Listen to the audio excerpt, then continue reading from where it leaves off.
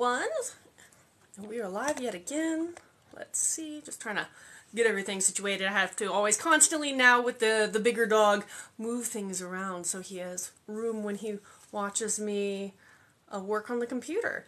And I used to have a whole setup with like an ottoman in front of me, and now everything gets situated, so every time I have to reassess. But with that said, this is going to be one of my author chats of the week, and I just have to keep my eye out for my co-host. It's going to be her first time doing one of these lives, co-live, so just try to keep my eye out for her and make sure I can invite her in successfully. But yeah, how's everybody's week going? It is Tuesday, and actually a very pretty one over here, and my morning has been taken up with my dog. I had to take him to his first vet appointment, and that was fun. But now back in rocking and rolling with all things books and writing. So, exciting stuff. I'm actually have some fun news that maybe we'll get to for this live. We'll see. If not, I'll definitely be announcing it later on in one of my other, or maybe one of my one-on-one lives. We'll see. But send the invite, and here we go. Hello! Hello! Hold on, I'm just going to turn up my volume so I can hear you better. That's fine. It's okay. I've been like readjusting it. I was just, I always do, just talk as I go. But I have a new dog, and he's a very big dog, and so he likes to be next to you when you work. And that means every day I have to rearrange my office space to make sure he has enough sprawl room. And then if I'm doing one of these, then I have to kind of resituate everything again.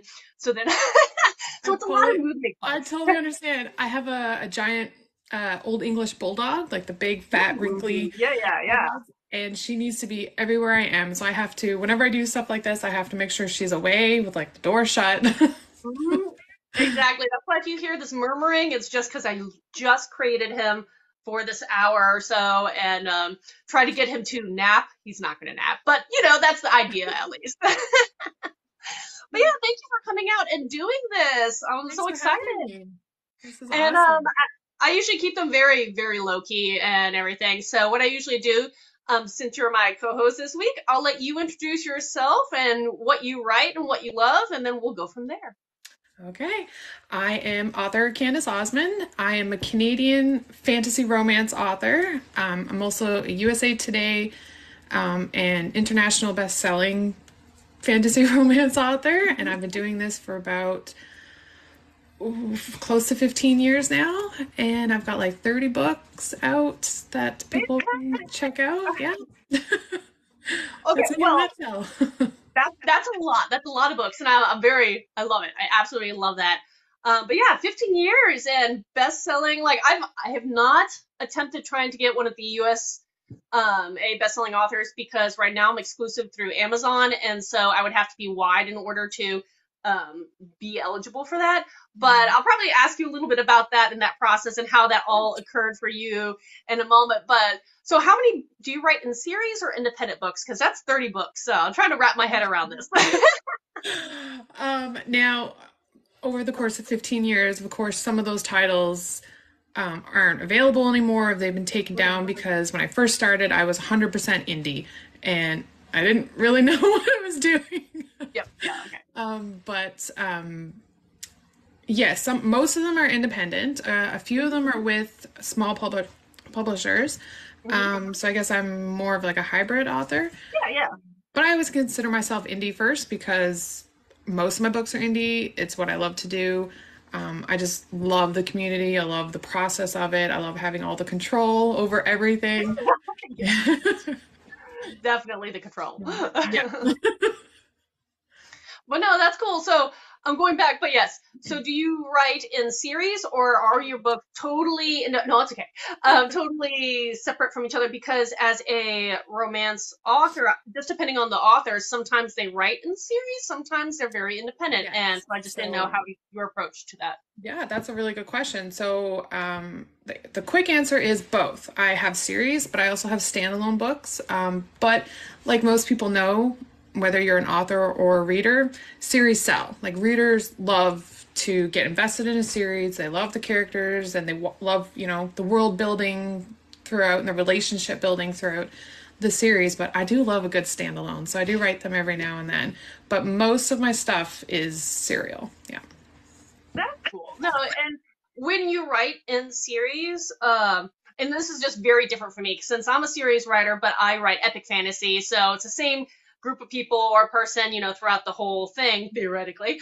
But for when I talk to other romance writers, or they a lot of times each book has like a different couple that they focus on that are all still related, but it's like this is couple one, this is couple two, Bridgerton, Yeah. think of I've that. never I mean, I I've don't know never how really you're. done that, but I admire that whole structure. So it's like a shared world kind of thing. So it's like the same sort of setting, and sometimes like a side character from book one will get their own book for book two, that kind of thing. So it's like different main characters for each book, but if you love one of the books, you'd probably love like the whole interconnected standalone series kind of thing. I like that. That's really cool. So, what are some of the names of your books? Do you have any to show you or show and tell, or they're far, far away? It's In my okay. shop. It's okay. It's okay. Let's see.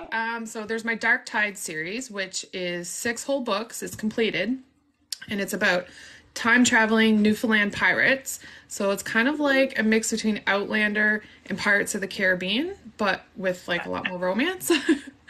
And so that's kind of one of my better sellers because it's one of my first series that really took off. In Since wrapping it up with 6 books, I just released a spin-off book for it. And I also compiled all 6 books into a special edition omnibus with like the dark mode interiors you might have seen floating around on TikTok. Like all the pages are black. So that's pretty cool. Another one of my series is about time traveling Egyptian gods. And that's called brain farts. That one is called A Kingdom of Sand and Stars.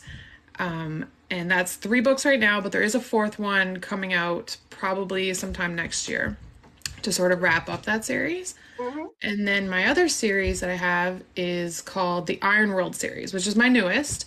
There's only 2 books out right now, and it's about fae and vampires. And it's set in Halifax, Nova Scotia, because that's like my favorite city in Canada. But yeah, that's probably one of my better sellers right now, just because it's newer and people are like really into fae right now. Oh yeah. Okay. Well, I feel like Faye is one of those things that never really goes away, but there's Yeah. definitely times when it becomes hyper popular. Yeah, and it like Yeah, goes up and it comes down. Yeah. exactly. So when you're choosing your ideas of like your myth and lore and the fantasy elements in your books, where does that interest or inspiration come from? Because you were talking about you range everything from pirates to fae to Egyptian deities to Yeah, to Grim. I have a standalone book that's about a Grim Reaper, and oh, like I there have you go, a little witches. bit. Most of my ideas come from a lot of actual folklore, like being a Canadian, especially a Canadian in the Maritimes.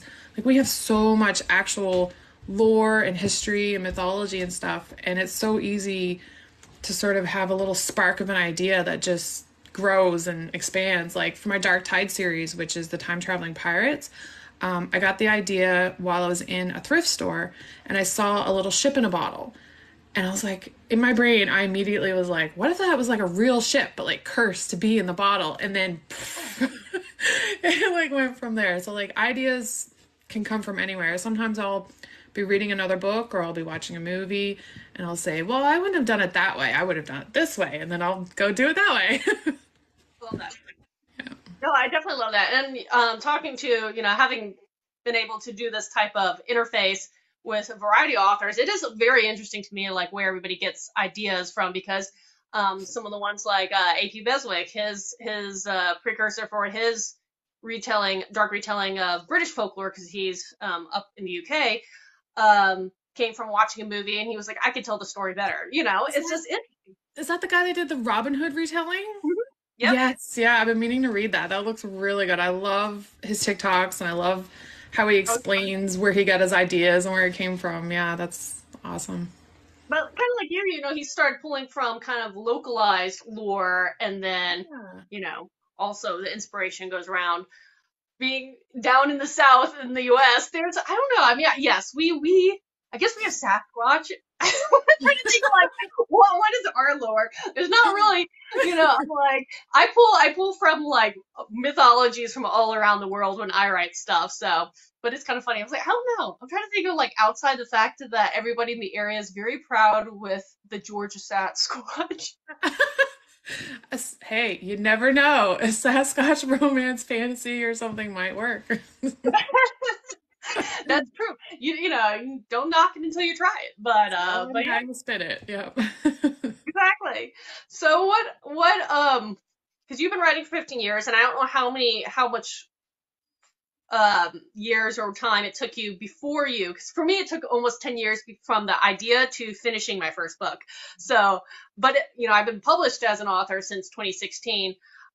With that said, how was your writing process? Like, when did you decide I'm actually going to publish a book? Well, it's sort of like a long and sidetracked road to to get where I was. So, straight out of high school, I knew I wanted to be a writer, which was a little longer ago than what I I think we're want to admit. But so I applied to several different schools for creative writing, and I got accepted to all of them. But like back then, that was early 2000s, so there was no independent publishing or like a really like big supportive indie community that wasn't even heard of. And so everybody around me was like, a writer? You can be a writer? That's not a job. What are you going to do with that? So I decided to sort of set it aside, and I became an interior designer for a few years, and went to school to study that. But I always, in the back of my head, was writing this book. And in my spare time, I would constantly write down little notes about it. So my very first book took me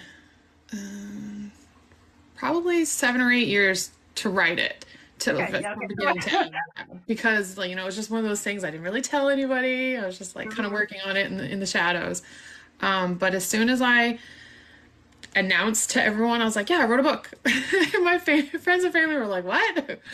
And then I self-published it. I was actually one of the very first authors to publish a full book on Wattpad when Wattpad first launched. I was actually one of the beta testers. Wow, that's Yeah, cool. that's kind of where, I think without that, I wouldn't have gotten the sort of little leg up that I needed, or Mhm. like the little boost of confidence to go ahead with it. So I really have to thank Wattpad for that, even though I haven't been on the app in years.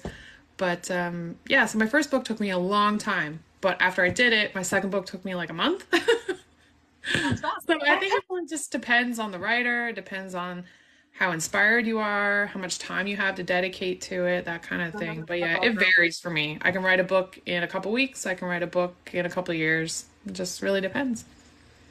Yeah, I have a very, when people ask that, question, like, how long does it take you to turn around a book? There are so many factors into I it. It's know. not It's like like an that's easy not a answer. It can't one be like, answer oh, question. it's 8 months and like 2 days. I'm like, that's not how mine works. Like, No. I one write novellas as well as full length books, so that factors into it. But also the fact that again, I have this layered approach where I'm always working on writing a project, editing another, going through beta reading, or receiving stuff from a true editor for another, and then formatting and promoting. And so I have multiple works going on at the same time. So Yeah. because of that, it looks like I'm putting out a lot of stuff each year, but it's just because I have this layered, staggered approach. Like a I would train. really, yeah, I would really have to think about like how much time I put into each project independent of all the other stuff to figure Mhm. that out. And I wouldn't know. I don't have time to sit down and track all that. Like you said, I'm the same way. I'll be writing a book, editing another one, outlining another one, working on this and that for another one. Yeah. So how much time a day are you able to sit down and write or work on bookish stuff, I guess you should say. Well, I have children, so right now That always plays a big my factor. time is very scattered. But when they're in school, I have a very, I want to say strict, but it's not really that strict. But I try to hold myself to a schedule. While they're in school, I get up, and once they're on the bus, I just basically write all day long until they come home. Wow. Yeah. Very Now, nice. sometimes that involves just staring at my screen. That always there But are gonna sometimes, be days like that. I think that's gonna be me later today. Usually I am the best. I realize I'm a morning writer. I like to write Yeah. new material in the morning and then leave the afternoons to editing, formatting, and all that other kind of stuff. Or if because I'm also a painter, if I'm doing a painting project, that in the afternoon. But because I'm flipping it around today, I have a feeling that I'm going to be staring at the screen longer than I want because whatever it is, my brain's wired to work new material in the morning, and then the afternoon, I'm probably going to be like, put something on the screen. Let me put words down. Yeah, definitely. I can relate to that. It's once I get into a routine and then I like switch it up, it's hard to switch it up. It's like, well, I've been writing in the morning for 2 years. Now I'm editing all of a sudden in the morning. My brain just doesn't want to do it. Oh yeah. Oh yeah. But so, do you prefer any particular time of day for writing, or are you just good if that's your Um, schedule just to sit down and? I'm definitely the most creative. No, I'm definitely the most productive. I wouldn't say creative. I'm the most productive earlier, like before lunchtime. After lunchtime, my brain starts to kind of wander because I have attention problems. It's like, well, what else can I do? And I should check my emails and I should send a newsletter and blah, blah, blah, right? So definitely, I try to get my writing because to me, that's the most important part. You have to write the book, otherwise, none of the other stuff matters, right? So I try to get the writing done in the morning if I can. Yeah, no, I'm definitely full on morning person. But no, I don't know. I always think it's neat because I've talked to some people and they're like, my best time to write is put the kids to bed and write till 2 to 4 a.m. And I'm like, I like sleep. I Yeah, I appreciate your agree. commitment to the craft, but I like sleep. I can write in the evenings if I'm on a deadline. Yeah. I'm fine. If I'm on a deadline, I can literally write at the kitchen table while we're eating. I can write in the mornings, I can write at night because I know that I have to do it. Like I don't have a choice. I'm on a deadline, that kind of thing. So, but without a deadline, I kind of just stick to my mornings. I get that. I totally understand. Now, for the point, and this is something that I'm always trying to figure out how to do the best for myself. When it comes to the point of you have your book, it's ready to release. How much time do you give yourself before actually releasing for like the preliminary promotion, or do you even promote it, or you just say it's here, voila, magic? That's a really good question, actually, because I know that a lot of authors are totally different. Like, if you have, I know authors that have a huge following and they can just wake up one day and be like, here's a book, and then it's a bestseller, right? Because they have this huge following that's, they'll one click that book no matter what. But for me, I don't consider myself that big yet. Hopefully one day, but I definitely do put a lot of planning into my releases. So once the book is done, I like to give myself at least 3 months because then that means that's a month of, sort of teasing it online, that kind of thing. I also have a PR team that I work with. So that gives me time to sort of do up little PR packages and mail them out and gives them time to receive it and that kind of thing. It also gives me a lot of time in advance to book like paid promo, like paid newsletters, book bubs, that kind of thing, because those platforms usually require at least a month's notice if Yeah. you want to get, the date that you want to get, kind of thing. So yeah, I like to give myself like a 3 month window, usually, if I can. Sometimes I get a little anxious and I'm like, it's coming out next month.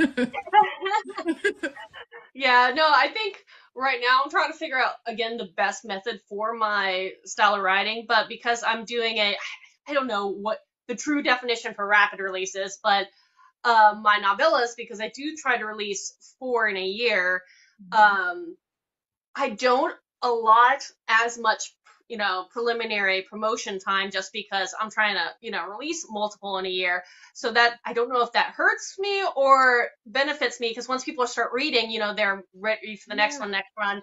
But again, counterbalancing, I'm releasing two series simultaneously. So I have my 1 year release of my full length, and Yeah. that series I want to dedicate and make sure I have a lot more time to be like, hey, because Yeah. I'm afraid that people forgot. Yeah, It's been a exactly. year. I'm That's the like, thing. You gotta whenever. gotta find the sweet spot. You don't want to wait too long in between releases, but you also don't want to release them too fast either. So I think it's different for series. So like you should put everything into releasing the first book. That's gonna launch everything. That's gonna build your platform. That's gonna that's where you start, right? So once the first book is out and you have the second and third ready, I don't think you need to wait as long in between books in the series, that kind of thing, because then people will be waiting. I would never do anything less than a month. That's just too soon. I think for me, a good rapid release plan is one every 2 months. I did that with my Dark Tide series when it first came out, and I could have probably even did one every 3 months, but I did one every 2 months, and I think that was one of the key things that really elevated the popularity of that series for sure. Yeah, the thing is, like, I know when you get that sweet spot for a true rapid release process, you really do. You keep the attention of the readers, you keep your fan base, you don't risk losing people just because they forgot they started something and then they get distracted by something else. The counter side for the author is that you have to make sure you're prepped and ready to go, because when you're going, you're you're There's chugging no ahead. stopping that train. You have to just go with it. Yeah, definitely. And like a 2 month window in between releases also gives you like just the right amount of time to keep your readers engaged, share some teasers, that kind of thing. Keep them remembering what they loved about the last book, that kind of thing, while promoting the next one. I think 2 months is a really good sweet spot for sure. And you mentioned, like, you do PR boxes in that point of time. Like, what kind of stuff do you put in your PR box outside of? Is it just the book? Is it a book and some information about it? A bookmark? Like, what kind of stuff do you do when you create these bundles Um, to kind of? so for specifically for my PR team, because I only just started my PR team this year, I spent the last 2 years planning everything I wanted to do and all the, like the special little goodies and stuff I wanted to give them and giveaways and that kind of thing. I haven't actually sent any full boxes yet. I'm going to be doing that with my current release that just came out today, which is this one. Yeah, I know. Look and look. Oh, lovely. I'm so That is excited. pretty. So they'll be getting little PR boxes for that, and what I'll include is a copy of the book, and it'll be signed, and then also at least one piece of character art, a bookmark, and then some kind of either one or two bookish merch things, like maybe an annotation set or let me think. A candle, like a mug, like anything like that that I can think of at the time, and I'll just put it all in there and pack it up all neatly for them, kind of thing. Yeah. So my PR team actually just did a cover reveal with me. So I sent out these little cover reveal PR envelopes. They're all black, and it had like a little black wax seal, and inside was just a print of the cover. So that way I could afford to send out more of them and get everybody on the team involved rather than just kind of pick and choose. Like I know a lot of authors just pick and choose people that have like the most following and that kind of thing. I didn't really want to do that. Like if people were interested enough to join my team because either they like my books or they just wanted to be involved or they're trying to grow their pages or their platforms, I thought I'm going to include everybody then. So I figured sending them a print of the cover and like a little bookmark or some art and that kind of thing is just a great little way to get it started. I love that. I love it. And let's rewind for a second. You just said you had a release today. I did. Yeah, I kind of just skimmed over Why that. didn't we start with that? Okay. Talk about your release a little bit more. That's exciting. Okay. So The Vicious Dark is a standalone. It won't be a series. And it's a mix of sci-fi and romantasy. And it's about human cloning and immortality. And it's all my books are set in Canada. They all have Canadian settings. This one is set in Toronto. Because it's like big city. I was actually born in Ontario. Shh, don't tell anybody. I say I'm a Newfoundlander because this is where I was raised. But yeah, I was born in Ontario. I spent a lot of time living in Toronto. So I always pick settings of places I've either visited or lived in. So then I can write things sort of from like my actual perspective and what I experienced there, that kind of thing. But yeah, this one launched today with a Kickstarter, and you can only get this version with the metal corners and the sprayed edges and stuff in the Kickstarter. It won't be available anywhere else afterwards.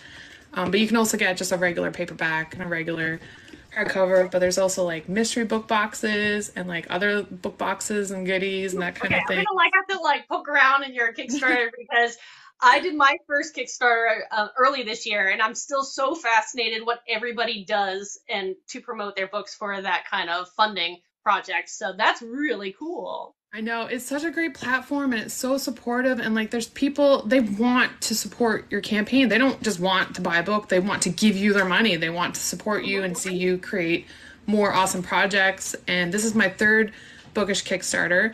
I did my first one last year for the Dark Tides Omnibus with the black pages that I was mentioned earlier.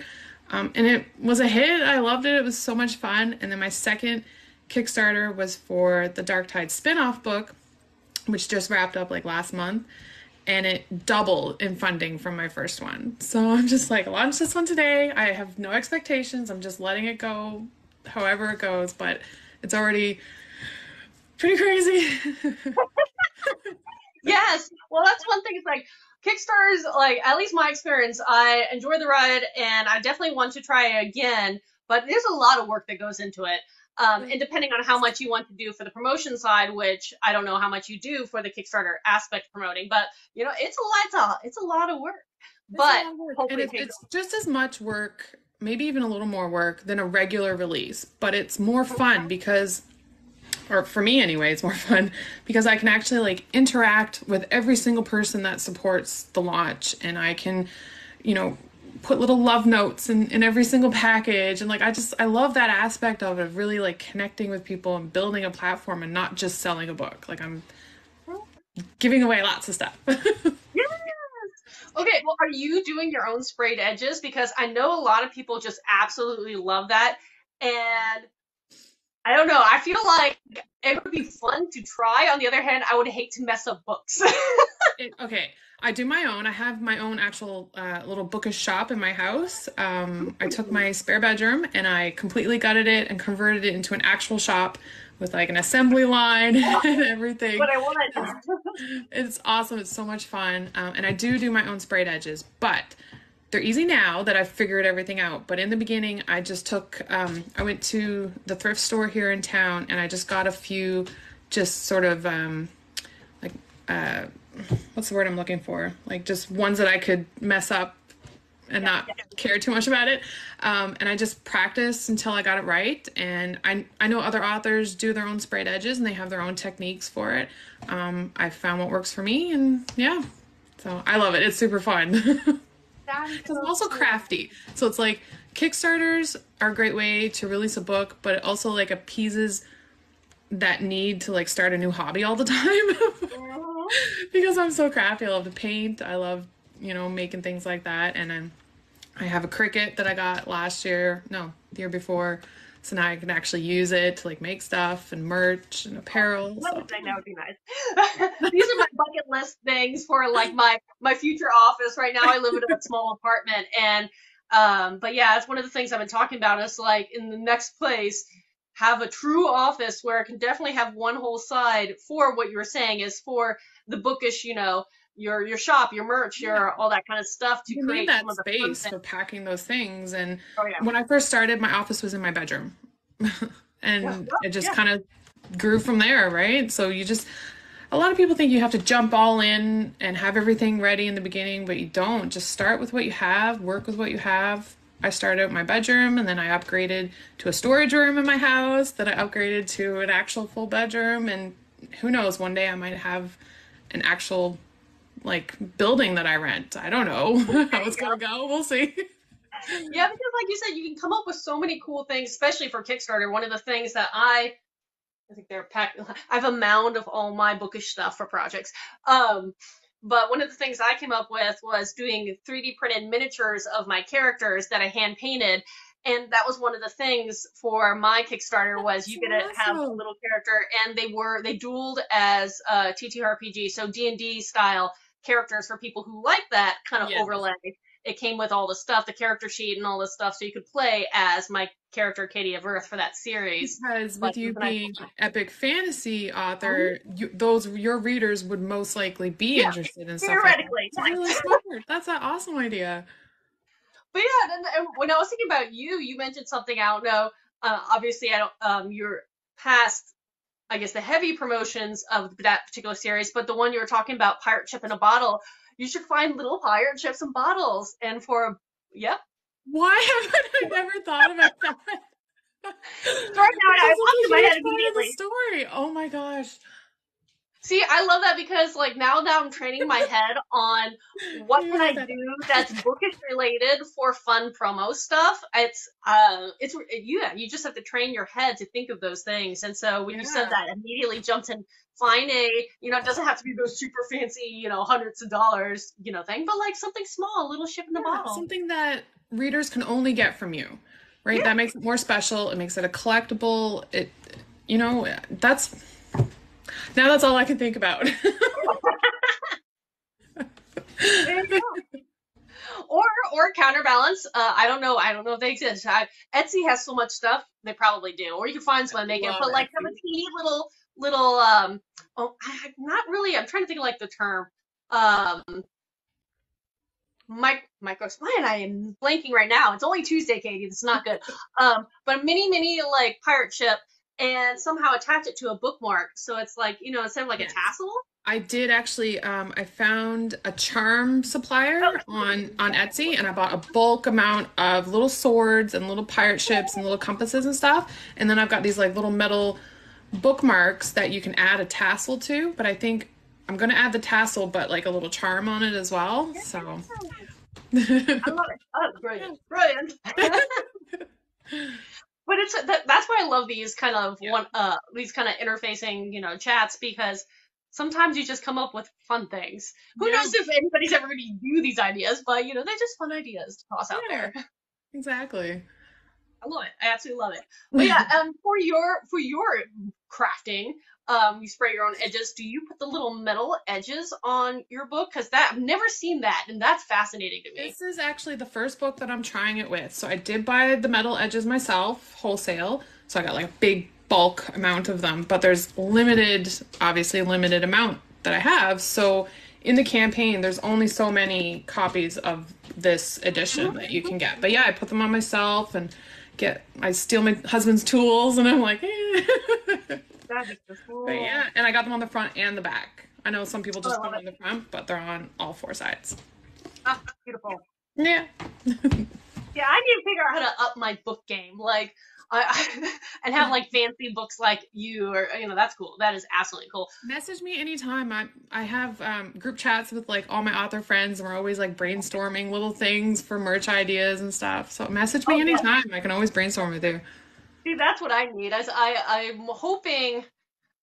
I always say when I have time, and time's not an existent thing, so I need to like just carve it out of this nothingness. But when I have time, my goal for this year, towards the end of the year, is to put a bookshop function and embed it into my website, which my author website, which I hadn't done before. So I'm trying to teach myself how to do that, so then I can offer some of these things, because I'm like I'm well behind. Like I don't know where to get like the really cool stickers. I do a couple, but they're like very base level. But like really cool stickers or enamel pins or anything that right now everybody's talking about. I'm like way behind. I'm like I'm catching up. Honestly, just spend some time looking around Etsy because there's all kinds of makers and suppliers and stuff that you just send them your design and they'll make your enamel pin, or you send them your design and they'll print the sublimation stuff to like put on mugs and things, and like it's ready to go. You just take it, plunk it on your item, and just put it in a heat press or whatever you need. Like Etsy's awesome. For authors. They've got so many crafty little things there that you can buy that make it so much easy to make your stuff. Yeah, for sure. But yeah, message me anytime because I've spent a lot of time like looking into this and curating lists and links and sources and Yes, please be my guru. Please teach me, teach me your ways. No, that is fascinating. I love it, and that's so exciting. So, your Kickstarter link is you can find through your yeah, profile, correct? if anybody is interested, you can just head to my page and just click the little link in my bio, and it's the very first one that pops up when you click it. And you just go check it out. It's going to be running for 30 days, and you can get like there's something for every type of reader and every type of budget. You can just get an ebook if you want, or you can just get a regular paperback. But the cool thing is that no matter what you get, because we actually funded in like 5 minutes today, so we're set. So for the next 30 days, I'm just going to be constantly rolling out like bonus goodies that everybody gets. like no matter what. So if you just go and you just get a regular signed paperback, you're also going to get all the extra goodies that I add throughout the 30 days.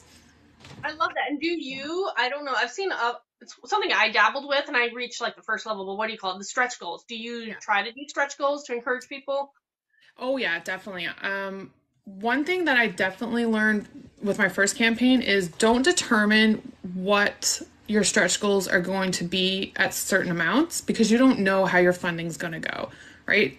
Some people take days to reach their funding and then all their plans for their stretch goals kind of went out the window. So I kind of just, I know what I have for stretch goals, like the items, and then I'm just going to do the milestones, I guess the lines that I want to cross as I go.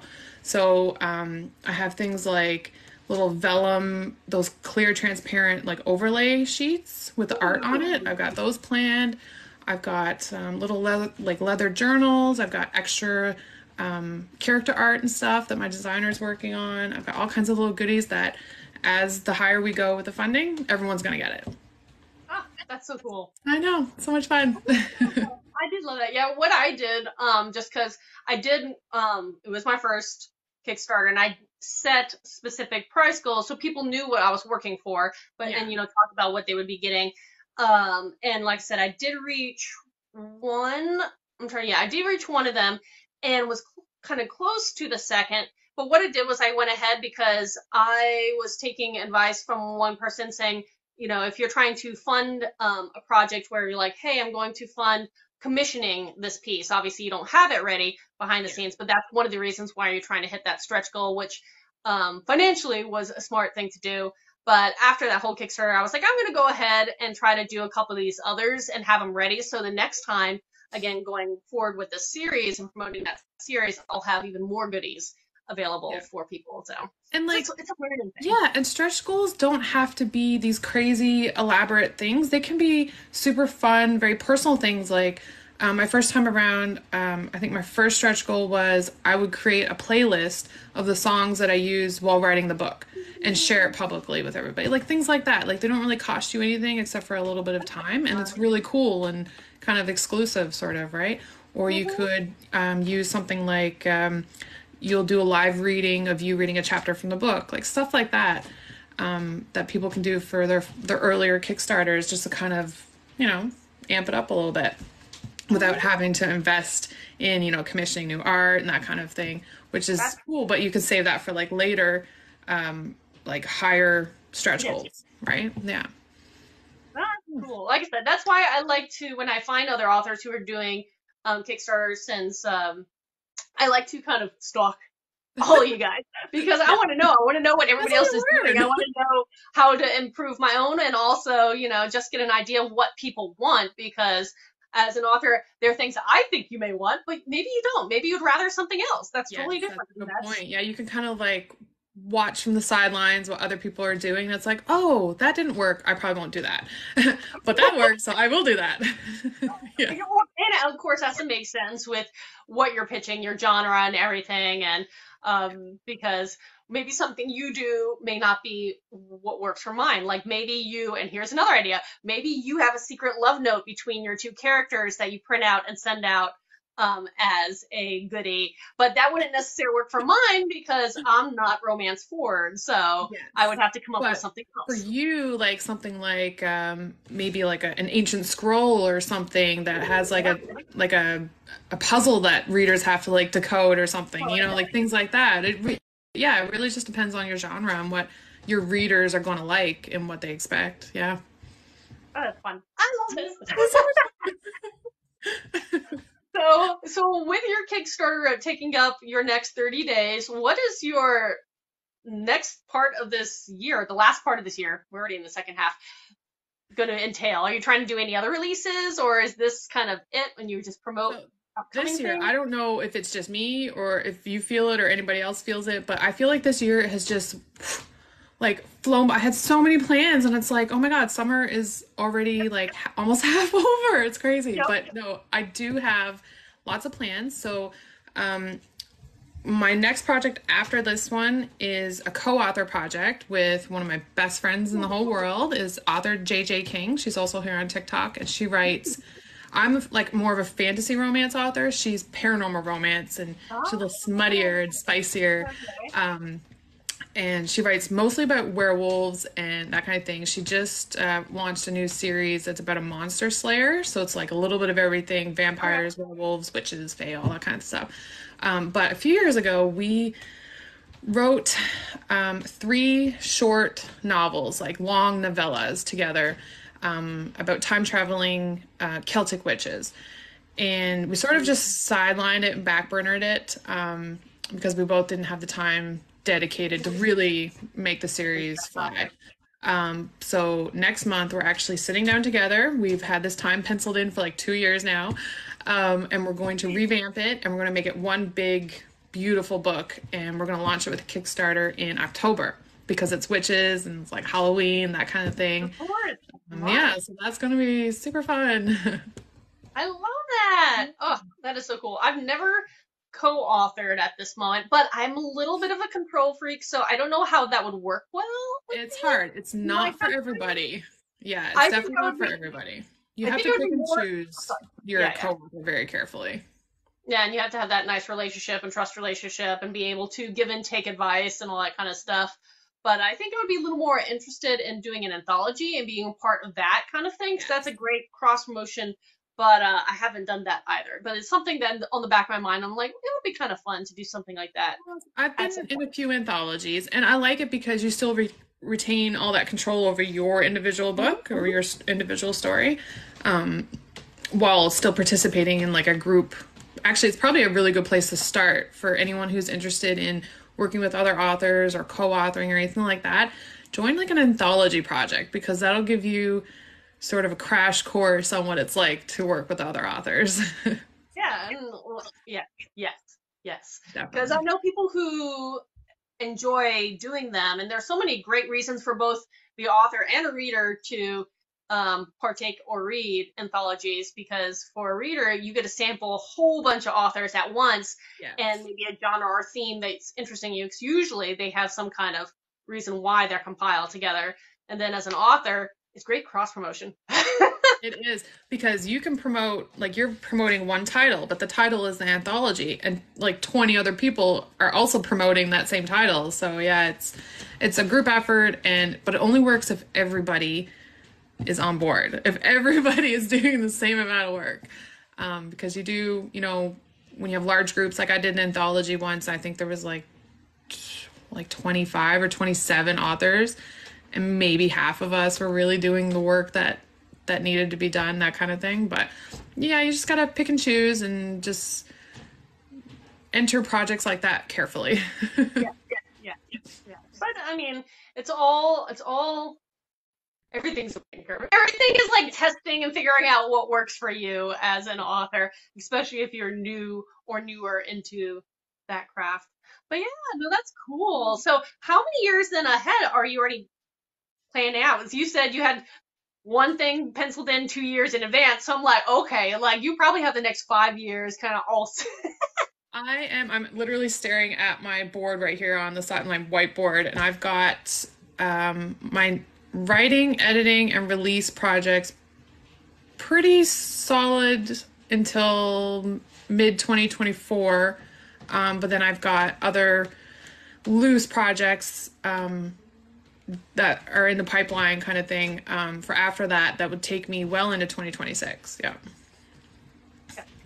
So, feel crazy saying that. Oh no, that's great. No, for me, when I have like a series, it's one of the reasons I like writing in series is I already know how many books are going to be in there. It's the way my brain functions, and so I can kind of work out at least, I know I'm going to be kept busy for this amount of time. You kind of know roughly how long it takes you to write each book, so you factor that in, and you factor in your promo time, and yeah, you can sort of plan ahead with series for sure.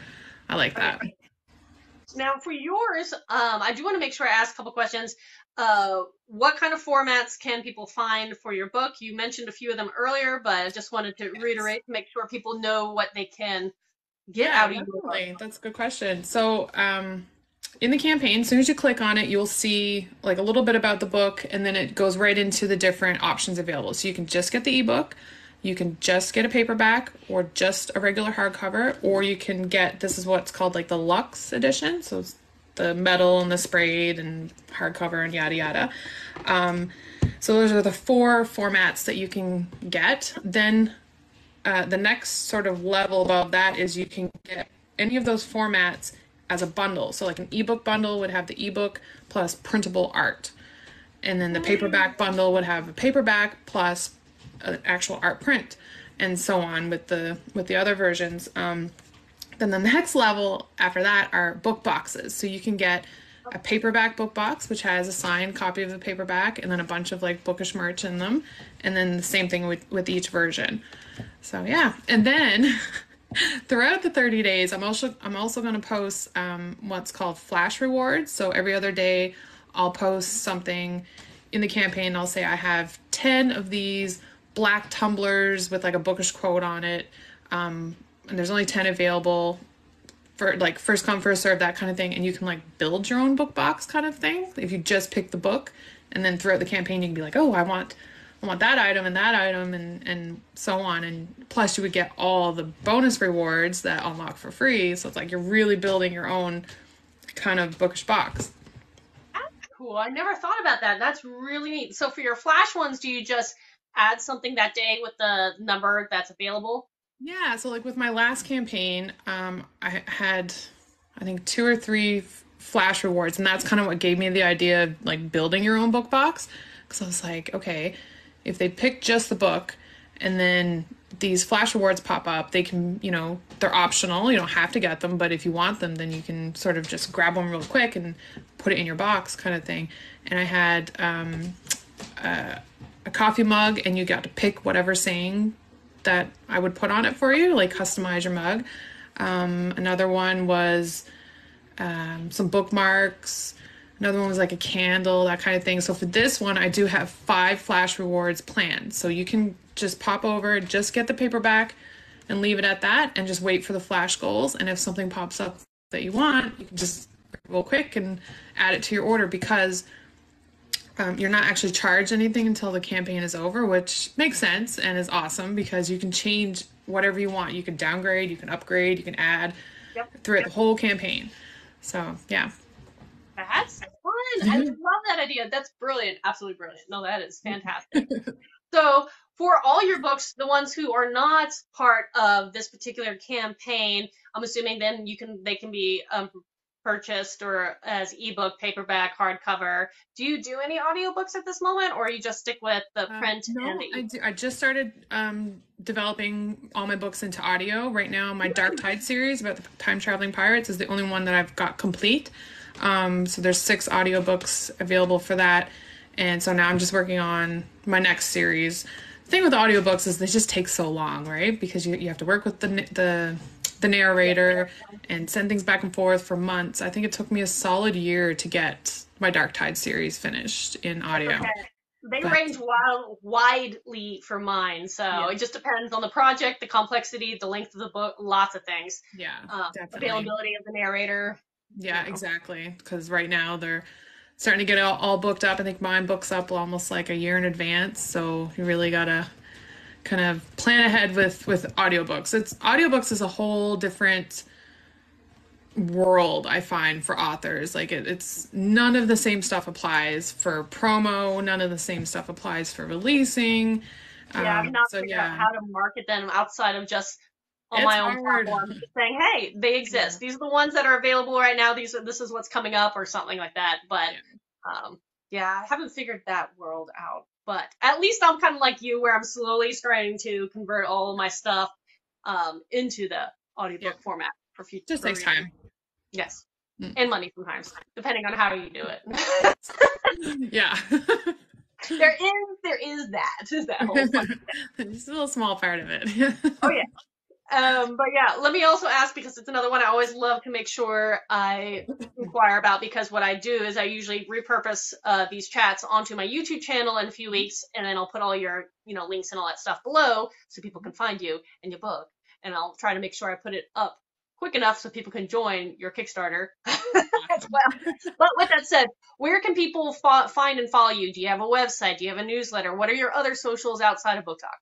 Everything. So I do have a website. It's just authorcandaceosmond.com.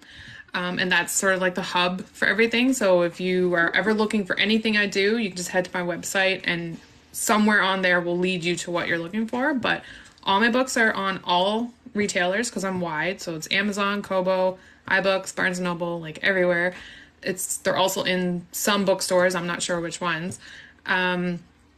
You kind of just got to go in. If they're not there, you can just ask and they can get them in, that kind of thing. Also, I'm on all socials, Facebook, Instagram, Twitter, although I just joined Threads and I think I might, I don't know. I've heard that. I know that one's a new one, and people are kind of yeah, like, it's funny watching the little rivalry going on between Twitter and Threads right now. Like I'm in both places, I will remain in both places, but Threads is definitely really interesting. But TikTok is kind of the place where I hang out the most. So that's where the most up-to-date things about what I'm doing will always be. I do have a newsletter, which you can always find on my website. And where else? Oh, I also have a bookshop on Etsy where you can get signed copies and like all my special editions and that kind of thing. Yeah, that's about it. no, that's cool. Yeah, and that's where like right now, when I try to sell my signed copies, I have an Etsy just because until I can figure out this whole store thing, which is it's overwhelming to me. I don't know. I'm not very techie and just trying to like figure out how to design I it. was going to add a shop to my website too, but after I used Etsy, I was like, you know what? It's just so much easier. I know that there's fees and stuff involved, but they're very minimal and it just makes it so much easier. And like the whole process of creating the shipping labels, and they provide tracking to everyone who buys stuff for me. And like, I don't have to worry about any of that stuff. I definitely am probably just going to stick with Etsy. No, that's good. Like for me, I think it got a little muddy because that's where I used to sell and still do my self custom pet portraiture and all that other stuff for my art side. So it's like book, art, book, art. And it's just Yeah.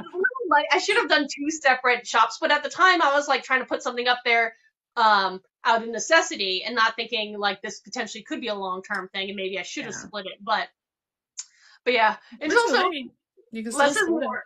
That's true. That's true. But like for me, it's like almost like less is more. There are so many socials. There are so many places that as an author, you're always kind of going around and bouncing between and trying to, just be present and keep up and maintain. It can be exhausting. And then you're right, by the way. You don't want to just like post the same thing on every single platform. Like you want to provide a little bit of variety, like post pretty pictures on Instagram, post funny videos on TikTok, and post updates on Facebook. Like it does get exhausting. I do find planning my content ahead. Like I try to do it a month in advance, like just basic content. Just like general stuff about books and reading and that kind of thing. And I'll pre-schedule a lot of that stuff so that it just posts for me, and then each day I get up and I check comments and I interact with people and it's fun. I just never have to think about what am I going to post today, because that's the worst. Yeah.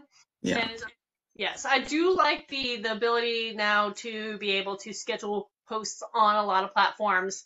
I utilize it on some far more than others. Maybe I should try to utilize it, but yes, it's all just trying to figure out the best schedule for me. Saves a lot of time. One day a month I sit down for like 2 hours. I create all my content for the month, schedule it, and never think about it again. And then I can just like have fun and talk with people in the comments and stuff. Love it. Absolutely love it.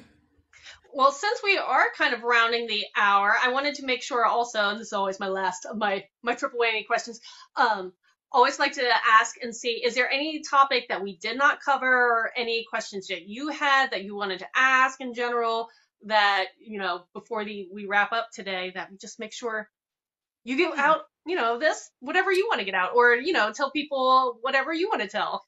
I think we covered everything. I'd love to know where to get your books. Where are your books available? Right now, and that's the thing, is down the line, and tentatively next year, I will, when I have, again, figure out this thing called time, change things up. But right now, I'm exclusive through Zon, so ebooks, paperback, hardcover, and the audiobooks that are available you can find through Zon, Kindle Unlimited, Kindle, Audible, that kind of stuff at the moment. And then, of course, signed copies of paperback and hardcover have an Etsy shop right now for that as well. But keeps it pretty simple. But down the line, I do think I want to expand the print versions wide. Because I'm doing it backwards, it's going to take me a lot more time because I had to go back and Literally reformat what and I did. everything. I was in KU for years, and well, when I first started, like a decade and a half ago, I was wide because I didn't even know about KU. And after being wide for a few years and developing relationships with other authors, and I joined like groups on Facebook and that kind of thing, everybody was in Kindle Unlimited, and I was like, okay, well, I'll do that. I was in Kindle Unlimited for years, and I found I really missed my wide readers and my wide fan base. So, like maybe a year and a half ago, I made the transition out of Kindle Unlimited, like you said you were planning on doing, and eventually went wide. So yeah, I was in the same boat you are right now. Yeah. And the fun thing, like, I didn't realize up until probably, 6 months ago that you can keep your ebook in KU, but have your print books wide. There's Yeah. no thing Yeah. there. And so I Not think many that's my people first know step. Would that. do the print books wide, see how that goes, and then maybe move my ebooks um, wide, potentially, just depending on how KU is functioning at that time of the world, because, people love or hate it. It all just depends on the day, it feels like. Well, I know a lot of authors in sort of in my circle, they'll launch a series in KU and let it ride out until the series is done. Then they'll take the series out and put it wide. So you kind of like get the best of both worlds sort of thing. And that's the nice. I do like that approach of waiting until the series is complete. So your K readers, just say, okay, you have a couple more weeks, get it, or else it's Get on it's it. moving over. Because right now I only have one complete series, and that's my dark new adult shifter fantasy. It's a war-based series, and there are 4 books. And that one, I could theoretically say, okay, last chance, last call, move it over, and then whenever my other 2 series, wrap up, give the little buffer and be like, okay, we're starting to fold over, and we'll see. But for you, since you've gone back and forth, have you seen any great benefit of being on one side or the other, or Yes, outside of the fact definitely. you? Okay. I don't know if it's maybe just my genre or if it's just the readership that I built in the beginning, but Kindle Unlimited it didn't, like, it worked, but it didn't work the same. Like, it didn't work as well. A lot of authors are like, oh, it's so easy. You just put your books in Kindle Unlimited and they sell themselves. I was working way harder when I was in Kindle Unlimited to promote my books. It was insane. So I just don't think, like, my books are not heavy fantasy. I would say like mid fantasy with lots of romance. I guess those just perform better wide, and I don't can't speak. I don't regret going wide at all. I definitely would not go back to KU after seeing how much better being wide is for me. I mean, everybody's different, right? So Yeah. Yeah, no, and I agree. I've heard that it just depends on the genre and again, maybe your following as well, yeah, your specific following. So there is a lot of factors that play into it, and that's one of the reasons why at one point my bread and butter was through KU for all the books. Like that was a lot of 75 authors. to Yeah. 80% of my income was coming through just that. So for me to consider stepping away from it is a little scary. So, but I've also heard that depending on um, your books and where you make the most money, be it print or audio, or that it may benefit you to switch over. So, Yeah, definitely. Like for me, exactly. For me, my biggest seller are paperbacks on every single platform, even on Amazon. Paperbacks are like, I would say 90% of the sales I make. And I don't know why. I don't really promote them a whole lot. It's just my readers prefer physical books, I guess, right? So for me to be in Kindle Unlimited wouldn't really make a whole lot of sense. And I think that's where it came from. Yeah. I think if I saw that shift over with print, that would make me a little more comfortable if I was making more. But again, my print books are right now exclusive through Zon. So next year, if I do make that transition with the print versions wide and see any big difference, that may help me, Yeah. adjust Well, it's a good ebook place to to it. start for sure. Yeah. Yeah.